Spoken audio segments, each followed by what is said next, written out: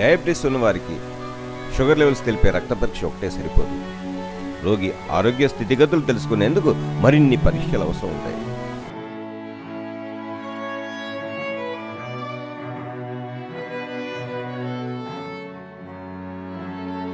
ఏ పరీక్షలు చేయించుకోవాలి, ఎంత కాలానికి ఒకసారి చేయించుకోవాలి, వాటి ప్రయోజనం ఏంటి? ప్రముఖ డయాబెటాలజిస్ట్ డాక్టర్ వేణుగోపాల్ రెడ్డి గారు ఆయన మాటల్లోనే.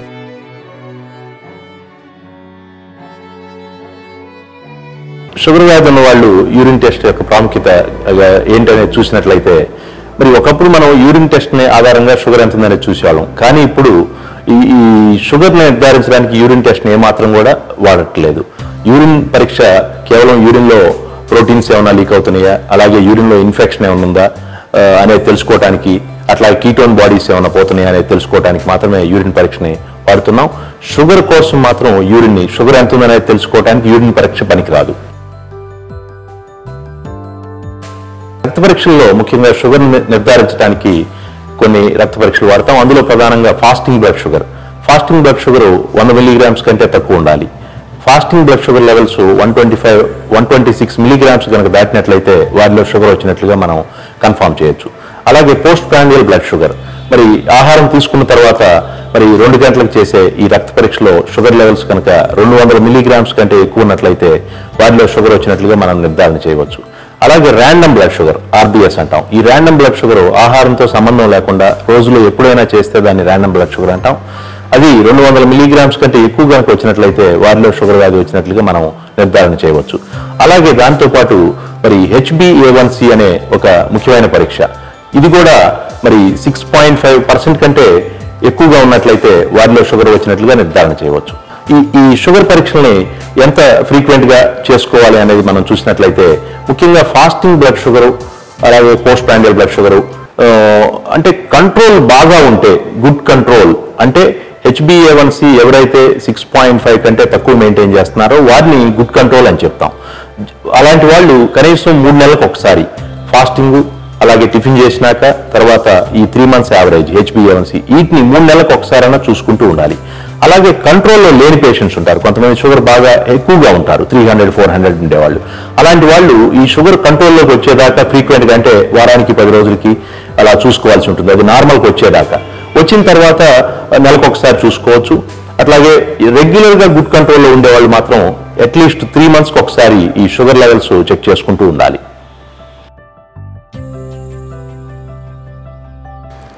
బీపీ, షుగర్ ఉన్న వారిలో మరి దాదాపు 50-60% మందిలో బీపీ కూడా ఉండే అవకాశం ఉంటుంది. షుగర్ వ్యాధి వచ్చి టైం గడిచే కొద్దీ బీపీ కూడా తోడవటం జరుగుతుంది. అందువల్ల పీరియాడికల్గా షుగర్ ఉన్నటువంటి వాళ్ళు బీపీని ప్రతి 3 నెలలకు ఒకసారి చెక్ చేసుకోవాలి, బీపీ లేకపోయినప్పటికీ కూడా. అలాగే బీపీ ఉండి దానికి మందులు వాడుతున్నటువంటి వాళ్ళు ప్రతి నెల బీపీ చెకప్ని చేసుకుంటూ ఉండాలి. అట్లాగే బీపీ కంట్రోల్లో లేనటువంటి వాళ్ళు, బీపీ కనుక ఎక్కువగా ఉన్నట్లయితే మరి వారానికి ఒకసారి బీపీని చెక్ చేసుకోవటం. మరి ఇప్పుడు మనకి లేటెస్ట్గా హోమ్ బీపీ మానిటరింగ్ మెషిన్స్ కూడా వచ్చినాక ఇంట్లో కూడా రోజులో డిఫరెంట్ టైమింగ్స్లో బీపీని చెక్ చేసుకునే అవకాశం ఉంది. ఈ బీపీ లెవెల్స్ ఎక్కువ ఫ్లక్చుయేషన్స్ ఉన్నటువంటి వాళ్ళు అలాంటి హోమ్ బీపీ మానిటరింగ్స్ కూడా వాడుతూ ఇంట్లో చెక్ చేసుకోవటం మంచిది. అలాగే డయాబెటీస్ ఉన్నటువంటి వారిలో ముఖ్యంగా ఈ డయాబెటిక్ రెటినోపతి అనే ప్రమాదం వలన చూపు అంధత్వం వచ్చే అవకాశం ఉంది. అందువలన డయాబెటీస్ వచ్చినట్లు తెలియగానే బేస్ లైన్లో ఈ కన్ను పరీక్ష రెటీనా చెక్ చేయించుకోవాలి. కన్ను పరీక్ష అంటే మనం అలా కళ్ళజోడు మార్చుకునే పరీక్ష కాదు, రెటీనా టెస్ట్ అంటే మీకు కంట్లో డ్రాప్స్ వేసిన తర్వాత డార్క్ రూమ్లో పరీక్ష చేయడం జరుగుతుంది. ఈ రెటీనా చెకప్ అనేది డయాబెటీస్ వచ్చిన తర్వాత సంవత్సరానికి ఒకసారి చెక్ చేసుకుంటూ ఉండాలి. రెటీనా నార్మల్గా ఉంటే సంవత్సరానికి ఒకసారి సరిపోతుంది. అలా కాకుండా రెటీనాలో కనుక డయాబెటీస్ వలన డ్యామేజ్ జరుగుతున్నట్లు కనుక మీ డాక్టర్ గారు గుర్తించితే దాన్ని ప్రతి 3 నెలలకో 6 నెలలకో మీ యొక్క వ్యాధి తీవ్రతను బట్టి కంటి డాక్టర్ గారి సూచన ప్రకారం ఆ రెటీనాని చెకప్ చేయించుకోవాల్సి ఉంటుంది.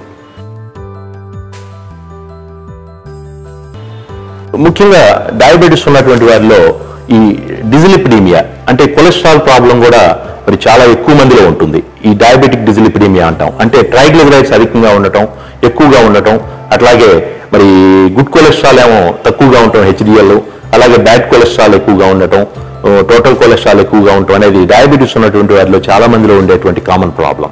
సో ఈ లిపిడ్ ప్రొఫైల్ టెస్ట్ని ఫాస్టింగ్లో పరగడుపున చేయించుకోవాల్సి ఉంటుంది.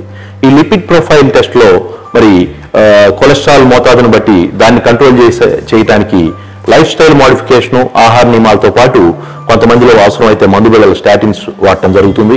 మరి ఈ కొలెస్ట్రాల్ టెస్ట్ను కూడా కనీసం సంవత్సరానికి ఒకసారి డయాబెటీస్ ఉన్నటువంటి వాళ్ళు తప్పనిసరిగా చూసుకోవాలి. అట్లాగే కొలెస్ట్రాల్ అధిక మోతాదులో ఉన్నటువంటి వాళ్ళు అది కంట్రోల్లోకి వచ్చింది లేనిది 3 నెలలకు ఒకసారి లేదంటే 6 నెలలకు ఒకసారి చూసుకుంటూ ఉండాలి. అట్లాగే మరి షుగర్ లేనటువంటి వారిలో కూడా కొంతమందిలో కొలెస్ట్రాల్ ఉంటుంది.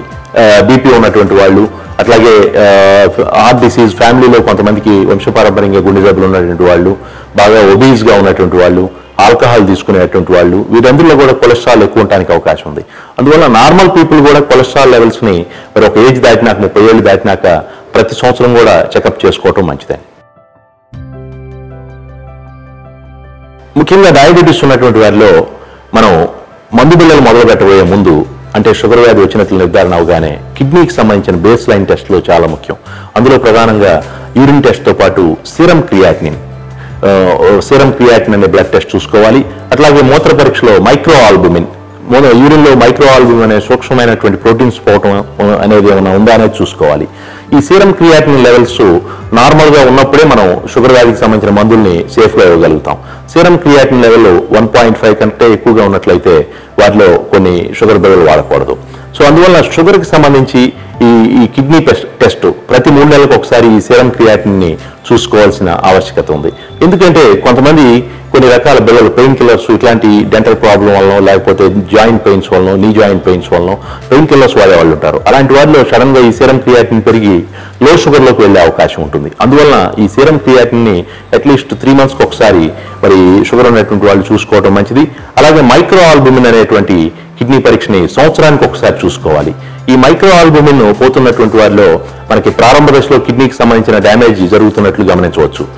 మరి ఈ మైక్రో ఆల్బుమిన్ పోవడానికి చాలా కారణాలు ఉన్నాయి. కేవలం షుగరే కాదు, బాడీలో ఏ ఇన్ఫెక్షన్ ఉన్నా, యూరిన్లో ఇన్ఫెక్షన్ ఉన్నా, మనకి తాత్కాలికంగా జ్వరం, జలుబు, దగ్గు లాంటివి వచ్చినా, లేదంటే ఎక్కువ ఫిజికల్ యాక్టివిటీ, ఓవర్గా ఎక్సర్సైజ్ చేసినా ఈ మూత్రంలో ప్రోటీన్ పోయే అవకాశం ఉంది. సో ఈ మైక్రో ఆల్బుమిన్ టెస్ట్ ఒకసారి పోతున్న దాన్ని బేస్ చేసుకుని మనం కిడ్నీ డ్యామేజ్ అవుతున్నట్టు నిర్ధారణకు రాకూడదు. ఈ పరీక్షని మళ్ళీ నెక్స్ట్ 6 monthsలో 2 సార్లు పరీక్ష చేసి మొత్తం 3 సార్లు కనుక 2 times కనుక పాజిటివ్ వస్తే వాటిలో ప్రారంభ దశలో కిడ్నీ డ్యామేజ్ అవుతున్నట్టు నిర్ధారించి దానికి కొన్ని రకాల మందులు వాడుకోవాల్సి ఉంటుంది. అందువల్ల ఈ మైక్రో ఆల్బుమిన్ టెస్ట్ కూడా ఎవ్రీ ఇయర్ చెకప్ చేసుకోవాల్సిన ఆవశ్యకత డయాబెటిక్ పేషెంట్స్లో ఉంది. ముఖ్యంగా డయాబెటీస్ ఉన్నటువంటి వారిలో దాదాపు 20% మందిలో వారి యొక్క జీవిత కాలంలో కాళ్ళకు సంబంధించిన సమస్యలు బారిన పడుతూ ఉంటారు. అందువల్ల వీళ్ళు కాళ్ళకు సంబంధించి రక్త ప్రసరణ ఎలా ఉంది, స్పర్శ ఎలా ఉంది అనే పరీక్షలను చేయించుకోవాలి. ఈ స్పర్శను తెలుసుకునే పరీక్షల్లో ముఖ్యంగా బయోటెస్టియోమెట్రీ అనే పరీక్ష ద్వారా కాళ్ళల్లో స్పర్శ జ్ఞానం నార్మల్గా ఉందా, తగ్గుతుందా, అసలు పూర్తిగా తెలియట్లేదా అనేది తెలుసుకోవచ్చు. అలా చేసినాక మనం వారిని ఎడ్యుకేట్ చేయాల్సి ఉంటుంది. డయాబెటిక్ ఫుడ్ కేర్ గురించి ఎడ్యుకేట్ చేయాల్సి ఉంటుంది. ఎందుకంటే వాళ్ళలో స్పర్శ జ్ఞానం లేనప్పుడు వాళ్ళకి రకరకాల దెబ్బలు తగిలి ఇబ్బందులు పడే అవకాశం ఉంటుంది. అందువల్ల ఈ డయాబెటిక్ ఫుడ్కి సంబంధించిన పరీక్షలు, రక్త ప్రసరణకి వాస్కులర్ టెస్ట్, డాప్లర్ టెస్ట్ అంటాం, దానిలో యాంకిల్ బేకెల్ ఇండెక్స్ తెలుసుకోవచ్చు. అలాగే స్పర్శ జ్ఞానానికి బయోటెస్టియోమెట్రీ అనే పరీక్షల్ని ప్రతి సంవత్సరం కూడా చూసుకుంటూ ఉండాలి. ఎందుకంటే ఈ బ్లడ్ సర్క్యులేషన్ ప్రాబ్లం ఉన్నటువంటి వారిని మనం కనుక ముందుగా గుర్తించగలిగితే వారిలో సైలెంట్ గుండె జబ్బు ఉంటుంది, పక్షవాతం వచ్చే అవకాశం ఉంటుంది, పెరిఫెరల్ వాస్కులర్ డిసీజ్ అంటాం. ఈ పీవీడీ ఉన్నటువంటి వారు మరి ముందుగా కనుక గుర్తించగలిగితే వారి గుండెపోటు రాకుండా, పెరాలసిస్ బారిన పడకుండా మనం కాపాడుకునేదానికి అవకాశం ఉంది. డయాబెటీస్ ఉన్నటువంటి వారిలో ముఖ్యంగా అన్కంట్రోల్ డయాబెటీస్, షుగర్ని కంట్రోల్లో పెట్టుకున్నటువంటి వారిలో చిగుళ్ళకి సంబంధించిన జింజివైటిస్, ఈ చిగుళ్ళు ఇన్ఫెక్షన్ బారిన పడటం, దానివల్ల చిగుళ్ళు త్వరగా బలహీనపడి పళ్ళుకి ఇచ్చే సపోర్టు అవి ఇవ్వకుండా మరి వాటి యొక్క రూట్లు, ముఖ్యంగా పళ్ళకు సంబంధించిన రూట్స్ నుంచి అవి వైదొలగటంతో పళ్ళు వీక్ అయిపోయి పళ్ళు త్వరగా ఊడిపోవటం, మరి ఎర్లీగా వాళ్ళకి పళ్ళన్నీ కూడా ఊడిపోయి డయాబెటీస్ ఉన్నటువంటి వారిలో మరి డైజెస్టివ్ సమస్యలు వచ్చే తలెత్తే అవకాశం ఉంది. అందువల్ల ఈ డయాబెటీస్ కంట్రోల్లో లేనటువంటి వారిలో పళ్ళ సమస్యలు, మరి ఈ చిగుళ్ళు సమస్యలు రావటం, చిగుళ్ళ నుంచి రక్తం గారటం, చిగుళ్ళు ఇన్ఫెక్షన్ వచ్చి వాపుకు గురవటం, మరి ఈ డెంటల్ హైజీన్ అంతా కూడా నోటికి సంబంధించినటువంటి ఆరోగ్య సమస్యలు రావడం జరుగుతుంది. అందువల్ల డయాబెటీస్ని గుడ్ కంట్రోల్లో పెట్టుకుంటూ ప్రతి సంవత్సరం కూడా ఒకసారి డెంటల్ చెకప్ చేయించుకోవాల్సిన అవసరం ఉంది. డయాబెటీస్ ఉన్న వారిలో దాదాపు 70% మందిలో ఈ ఒబెసిటీ ఉంది, స్థూలకాయం ఉంది.